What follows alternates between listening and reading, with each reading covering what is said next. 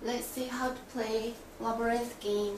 If you see the contents, there are 1 game board, 34 square maze cards printed with pathways, 24 treasure cards printed with different treasures, and 4 markers.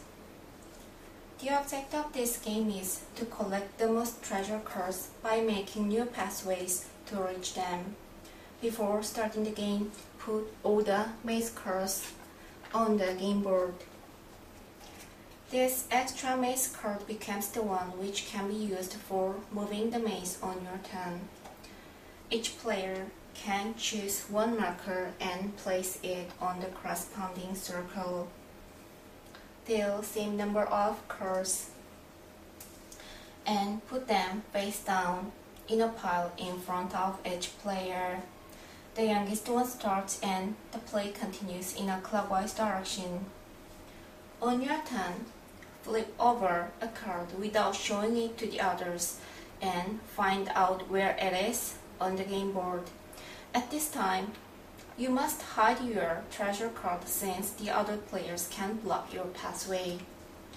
Let's say if this person is playing now and he turns over this card and he can quickly find out where this treasure is, and he has to find the pathway to reach at the crown.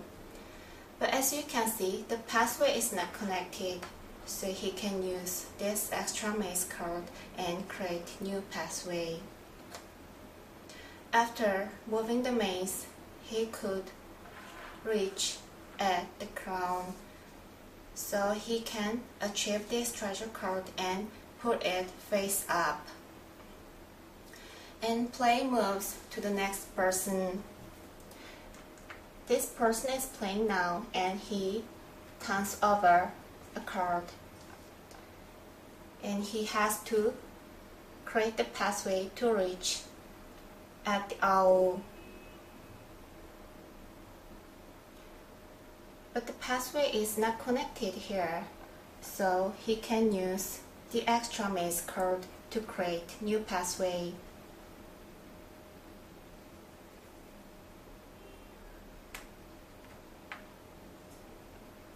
But even after moving the maze, he could not reach at the owl, so he can wait until his next turn. In this manner, players can collect treasure cards, and after collecting all the cards, players have to return to the original places. After this person finds all the treasures, he should return to the original place. And the first player who returns to his original place becomes a winner.